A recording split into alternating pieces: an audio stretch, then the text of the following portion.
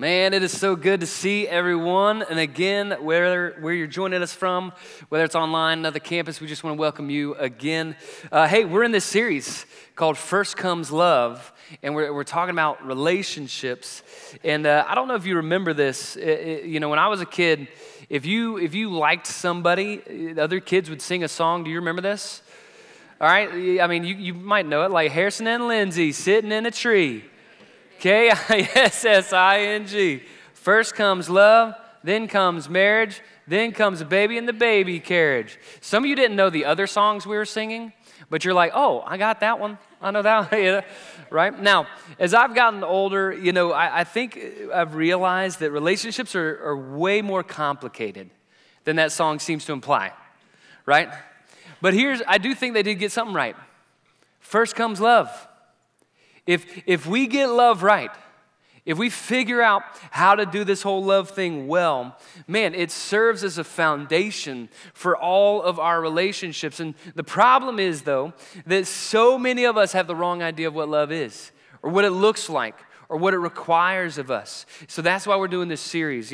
Over the next few weeks, we're going to ask a lot of us to unlearn some ideas about love and relationships that many of us have, because what we want to do is we want to restore a biblical understanding of what love looks like. Because again, listen, when it comes to any of our relationships, first comes love. Everything's built off of that.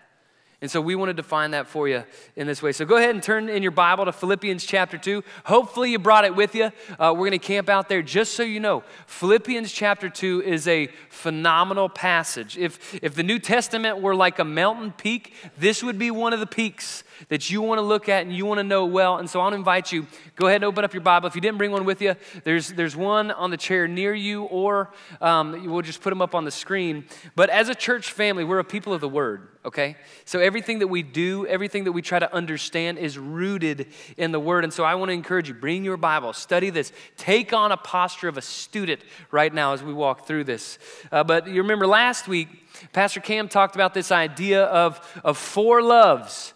In the Greek, there are four words to describe different kinds of love, and it helps us get a more broad understanding of what these things are. If you remember, there was phileo. This is the friendship love. This is the, hey, I like you. This is the, hey, we're close together. Then there's eros. This is where we get the word erotic. This is the romantic love. This is the fiery kind of love. This is the fun love, but it doesn't last long, and you can't build a relationship on it, which is why we're going to have to talk about that one a little bit more later in the series. But there's storge. Storge is a familial love. This is the love that's like, I belong to you. You're in my family. You're, a father and a son or daughter, a mother, and, it's this familial love that creates belonging. But then there's finally agape. And if you've been around church long, you've probably heard that word more than once. But today, what I want us to understand is how do you understand what agape is? How do we live this out? Because agape is this godlike love. Okay, it is a willed love. It is chosen. It is unconditional.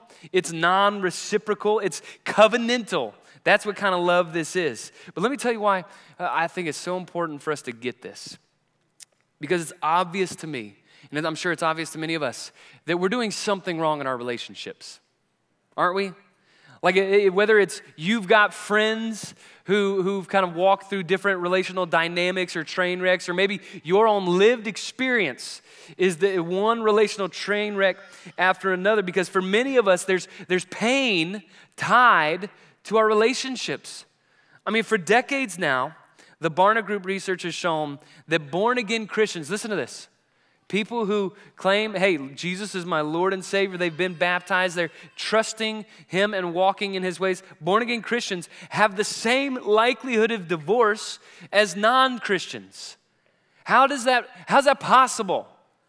When we read the Word and it says that God is love, and yet His church, for some reason, can't figure out how to live that out.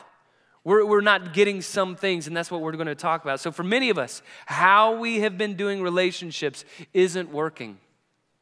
It isn't working. So I think it's time that we try something different. Maybe there are things that you've built your whole idea about love on that's been wrong, and so maybe we need to get rid of some things.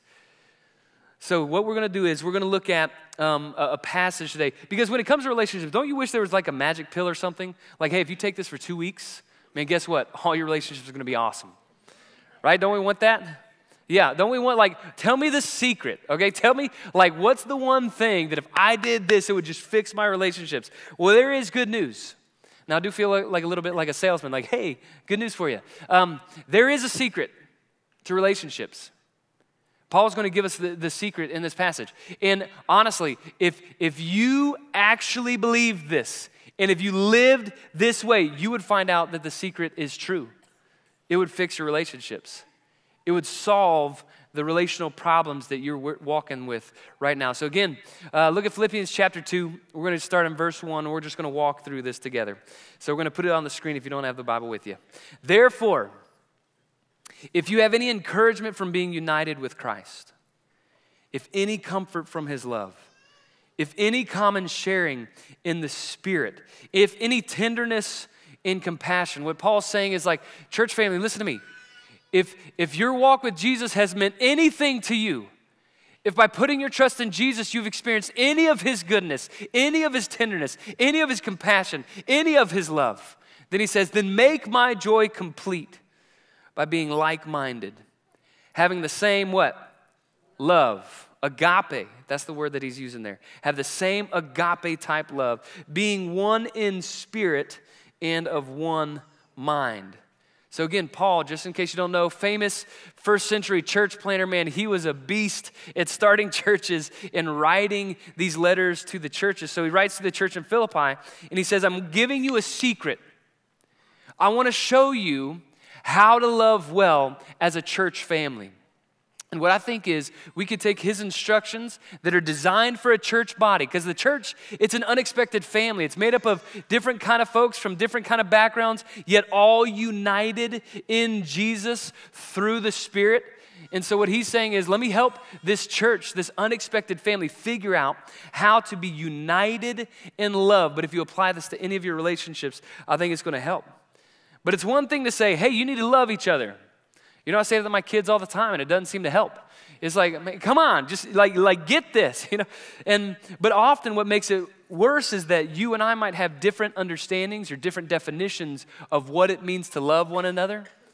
It's kind of like saying to your friend, like, hey, don't be worried.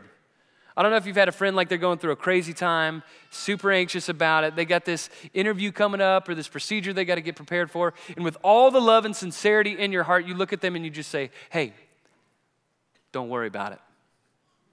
Do they ever say, whoa, thanks. I didn't consider that was one of the options. You know what I mean? Like the only thing I've been feeling is anxiety about this, but I didn't know we could not be worried about it. So, man, thank you. No, what's the problem? How in the world am I supposed to not worry about something like that? Right? Same thing with love. How in the world do we figure out how to love like Jesus? How in the world do we figure out how to love with this agape kind of love, to live this united in love kind of life, whether it's in the church or whether it's with our friends or as a married couple or on our teams? So here it is. He's giving you the secret. Ready? Verse 3. Do nothing out of selfish ambition or vain conceit. Do nothing out of selfish ambition or vain conceit. Rather, in humility, value others above yourself, not looking to your own interests, but each of you to the interests of the others. So he says, hey, in your relationships, there are two things you need to watch out for. This idea of selfish ambition and vain conceit. He's saying you got to get rid of these things. You get rid of this idea of self-preservation. Get rid of this idea that you've got to protect what's yours like this. It's a self-seeking. It's a selfish ambition. It's seeking your own gain or advantage at the cost of others. These folks are consumed by their own interests, consumed by their own needs. They feel like they have to protect it. They have to fight to protect and survive. Okay, there's a self-preservation that a lot of us bring to our relationships. He also says, hey, get rid of this idea of self-promotion. I mean, the word that Paul uses translates this vain conceit. It literally means empty glorification of the self. It's an empty glorifying of yourself. This is the arrogant person who will always fight to prove that they are right. Anybody know someone like that? Don't point, don't nudge. Whoa, hey, safe place. Safe. Yeah, but this idea of self-promotion, these are the folks that are making much of themselves when there's not much to make much of. You know what I mean? They have to be, hey, give me your attention, or you have to see that I'm good enough, or you have to see that I'm up here. They're always self-promoting. They can't be wrong. They have to be right. It's like trying to maintain a meaningful relationship built on mutual equality with a toddler. Anybody ever tried that? Man, look, I love toddlers. Props to all of you who serve in our kids' ministry because, man, it is awesome. Toddlers are some of the funnest and funniest humans alive, okay? Sometimes. But the reality is, the problem is that they believe you exist to serve them. That's their approach to life. You exist to provide for my needs. You exist to meet my every desire. And man, a relationship like that is just tough. It's tough. But let's make it, personal for a second. If what you bring to your relationships, and again, this is your marriage, this could be your team that you're on, this could be the dorm room, this could be your class, this could be your unit, whatever relationships are in your life. If what you bring is self-preservation and self-promotion, what is the focus of that relationship? Yourself. Yourself. And if that is the focus, it will not build a relationship of unity and love. Can't happen. St. Augustine, he's this well-known theologian, he said it this way: sin is the result of a life turned in on itself. So as opposed to living for God and living for others, another author said it this way: the essence of sin then is a disordered love. If you're married, but you put yourself above your spouse, that's out of order. That's a disordered love. If you love yourself more than you love God or more than you love others, heads up. That's a disordered love, and it produces sin of all kinds. That's what he's saying here. What will ruin virtually every relationship that you intend to build is disordered love or distorted love. Those 4 loves we're talking about, you take those from the original design that God had and you twist them into something else, man, it just produces all kind of dysfunction and all kind of brokenness and all kind of sin. But Paul gives us, again, the secret to flourishing. Listen, this is a secret to flourishing in your relationships. He says, rather, in humility, value others above yourselves. What is he saying? You got to get the order right. Value others above yourselves, not looking to your own interests, but each of you to the interests of the others. Paul's instruction here is simple. He says, look, choose humility. He says, choose humility. This has more to do with an action rather than a state of being, because some of you are saying like, man, that's just not my personality. Doesn't matter. It's a choice you're making. It's not a state of being. You're choosing to humble yourself. You're choosing to take the lower seat. You're choosing the worst cup of Pepsi if you were here last week. You're choosing to become the servant. That's what you're deciding. You're choosing. I was talking with Jason Koster, he's a campus pastor at Bluffton, and he said when he was studying this passage, that word humility that Paul uses right here, he says it conjures up this image of someone who wraps a towel around their waist, puts a towel over their arm to serve. Do you remember when Jesus, before he was arrested, before he was tried, he had this last meal with his disciples, so to speak? Do you remember this? And so Jesus kind of rallies around the disciples and he says, hey, we're going to eat this meal together. This is going to be a really special time. But in that moment, all of the disciples were going, who's going to wash the feet? Because in that day, the servant or the lowest in the house would do the worst job. And so Everybody's going like, look, I sat 2 seats from Jesus last week, so it's not me. I mean, look, I was like close enough to feel his sweat. You know what I mean? So what Jesus does is he takes a towel, wraps it around his waist, puts it over his arm, so to speak, and he just goes to his disciples. And one disciple after another, he washes their feet, dries them off, including the one that was going to betray him. Washes the feet, takes the role of the servant. He goes to one disciple after another, and it just creates a sense of awe, and they're all just shocked, and they're just going like, why in the world would Jesus do this? Do you know what he said at the end of that? John 13:15, Jesus said, I have set an example that you should do as I have done for you. He's saying, listen to me, if you take following me seriously, do as I do. This is the posture that I'm inviting you into. So that's what I want us to do. Let's figure this out. How do we do as Jesus did? How do we follow his lead in this? And what I want to do is I want to read the rest of this section. But man, I have to say, this is a powerful section. So I want to invite you, let's all stand on our feet real quick. Even if you're watching at another campus, let's get on your feet. Even online, join us.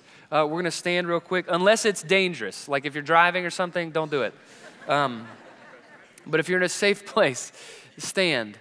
We're going to read God's word, and I want you to hear this passage different. You might know this passage really well. Listen to how special this is. We're going to get a glimpse of the example of Jesus. Listen to this. Have this mind among yourselves, which is yours in Christ Jesus, who though he was in the form of God, did not count equality with God a thing to be grasped, but emptied himself by taking the form of a servant, being born in the likeness of men, and being found in human form, he humbled himself by becoming obedient to the point of death, even death on a cross. Therefore, God has highly exalted him and bestowed on him the name that is above every name, so that at the name of Jesus, every knee should bow in heaven and on earth and under the earth, and every tongue confess that Jesus Christ is Lord, to the glory of God the Father. Amen? Amen. It's the word of the Lord. Go ahead and have a seat. If we want to do as Jesus did, we're going to use this passage as an example of what he did in his life and how God responded. Here's the first thing I want you to see. First thing that Jesus did is, or the way he thought really is, it's not about getting your way, it's about getting out of the way. It's not about getting your way. It's about getting out of the way. Even though Jesus, listen to this, is the very form of God. The word there is morphe. That means essence, made of the same stuff as God. What this passage is saying is Jesus is God. He's in the human flesh. But even as God, he did not demand his rights. He was secure enough in who he was not to demand his own way. Even though he was fully God, he emptied himself of his rights. And I love this because this is what helps us understand that, no, when you think about Jesus, he is fully God and fully man.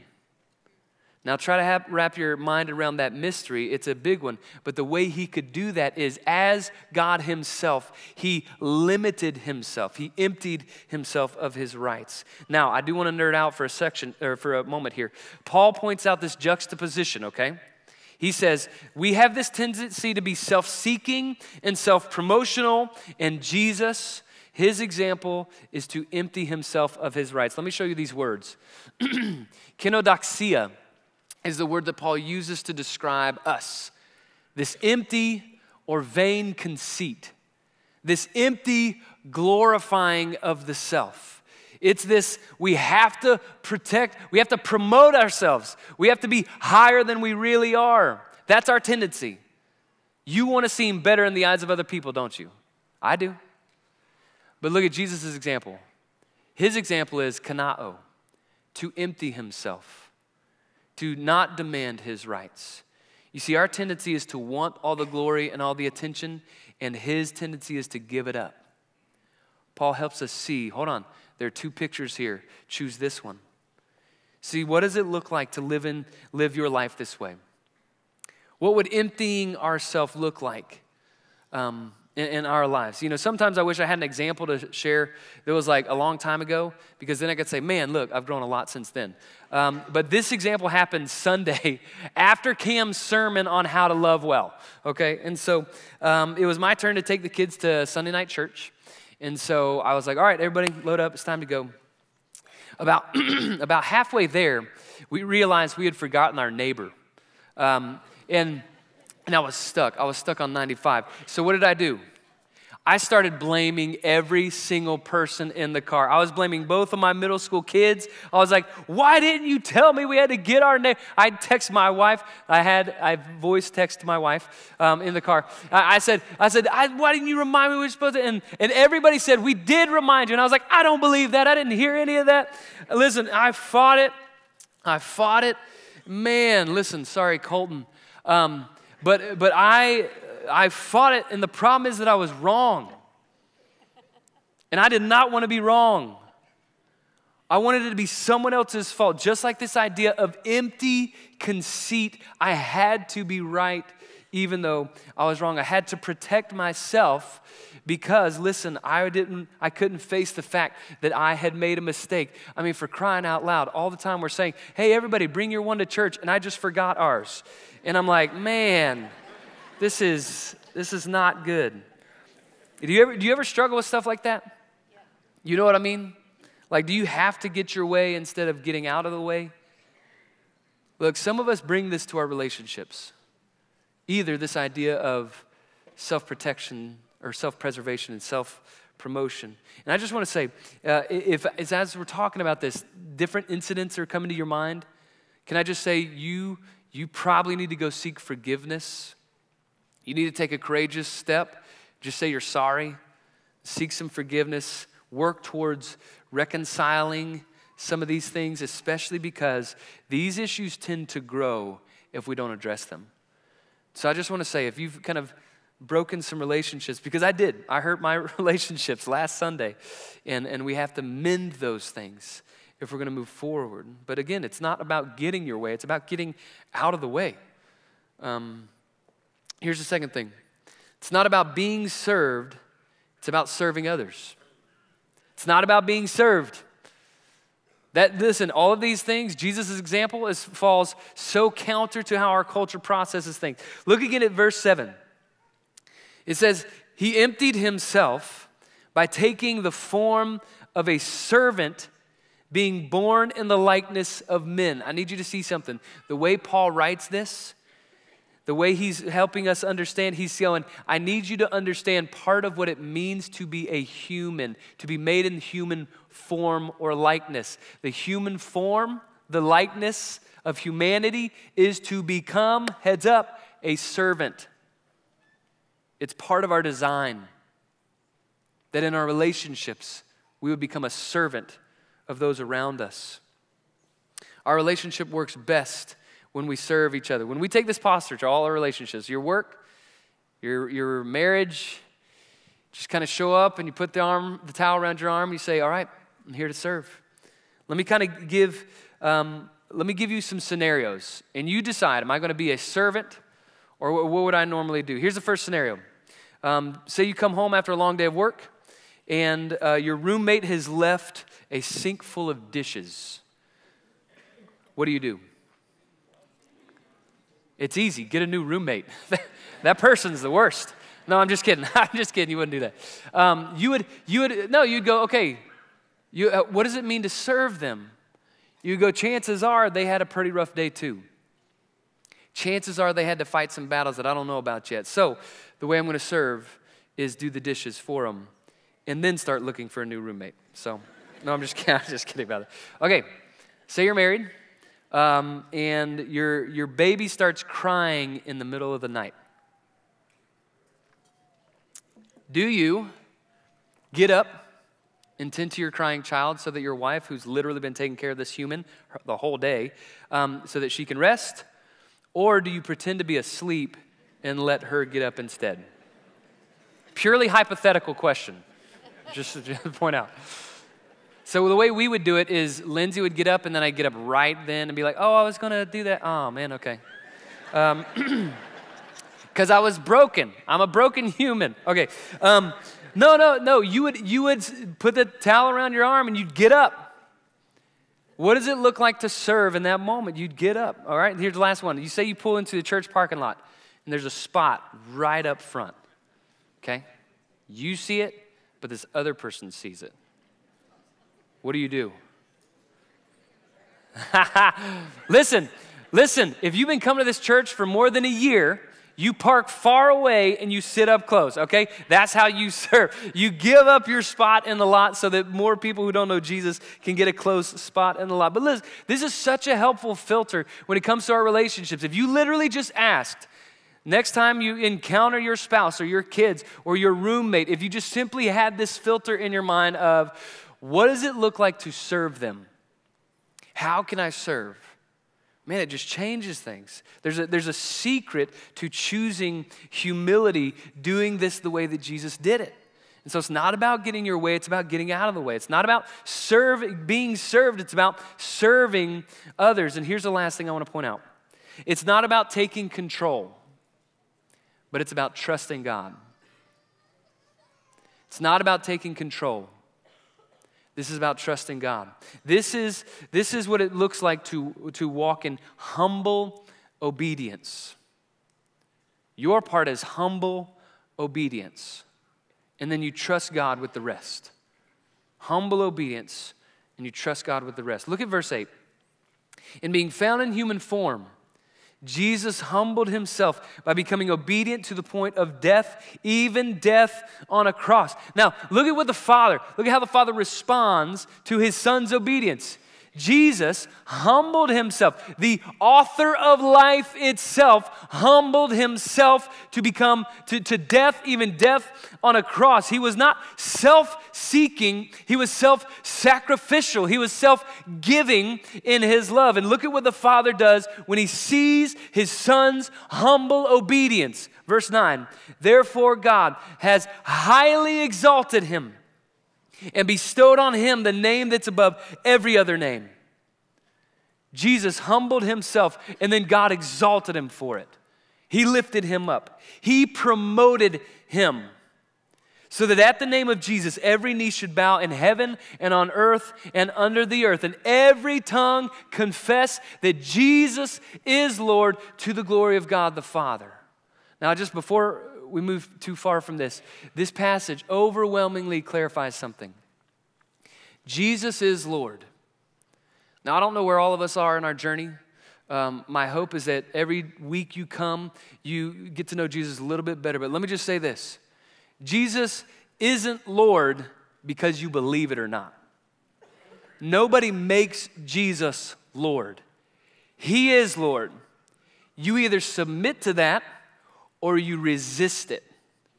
But he is Lord of heaven and earth. He is the one who is in charge. He lived a life that proved he is the one worthy king. He lived a life to prove he is the Lord over all creation. He died a death on our behalf, but when he was raised from the dead, he proved Jesus himself is God and Lord and Savior. There is no other.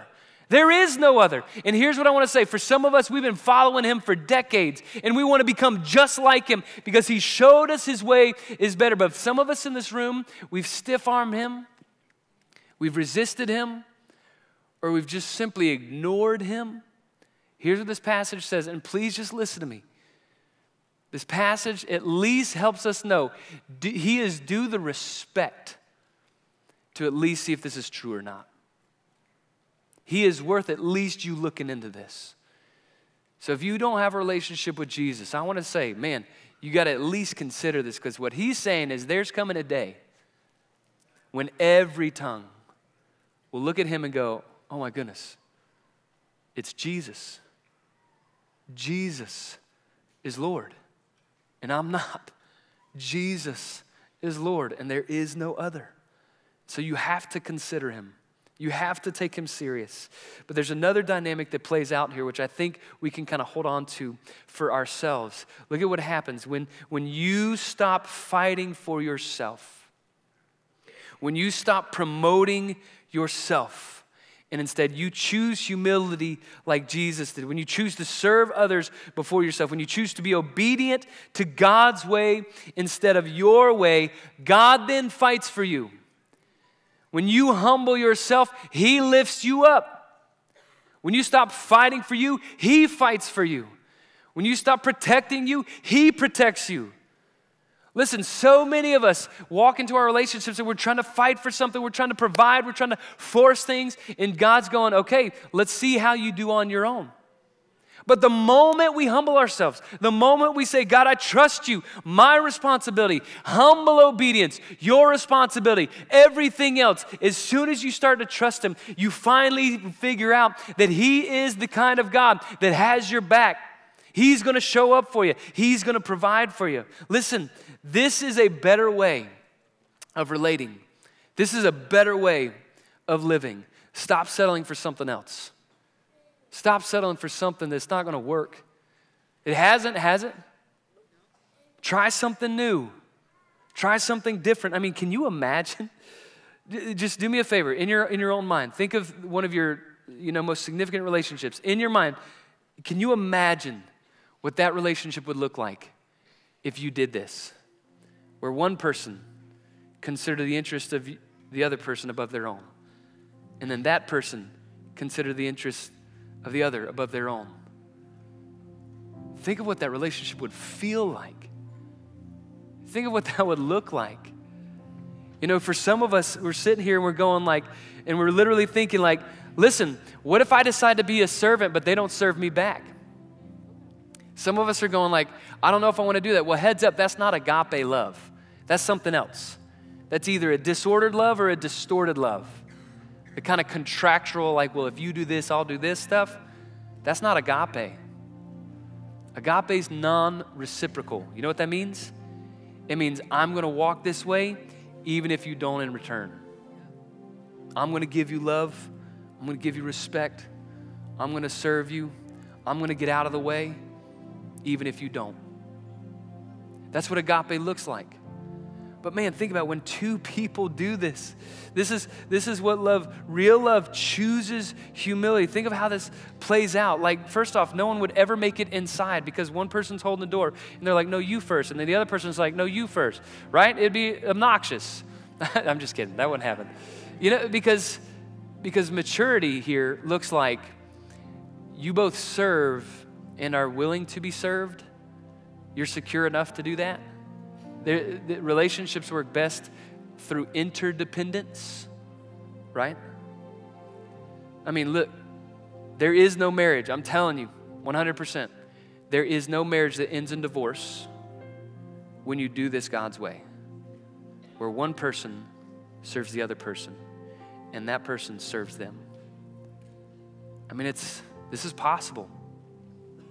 You see, broken relationships are the result of disordered and distorted love. That's why we carry the pain we carry. But God gives us another way. So listen, love rightly ordered and purely lived out in our relationships, honestly, it becomes this picture of heaven on earth. It really does.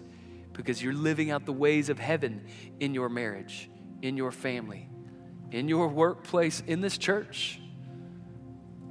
So let me just ask you, don't you want that? Like, think about what's on the other side there. Don't you want to be on the receiving end of that kind of relationship? Doesn't that sound awesome? Well, let's start there. Let's start there. Let's be the kind of church. Let's be that kind of church. Let's just do as Jesus did. Let's choose humility. Let's choose humility. Let's learn to love well as he loves.